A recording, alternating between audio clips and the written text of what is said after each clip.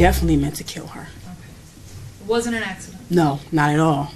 Okay. If I had a chance to do it again, I would. The apparently remorseless Detroit mother who admitted to killing 2 of her children and hiding their bodies in a deep freezer was sentenced Friday morning to life in prison without parole. Mitchelle Blair, 36, was allowed to address the Wayne County courtroom and displayed the same anger she has previously shown since her arrest in March in the horrific case. Blair, who used her time blasting the fathers of her dead children for being absent in their lives, said, "But I'm the only one not lying about anything."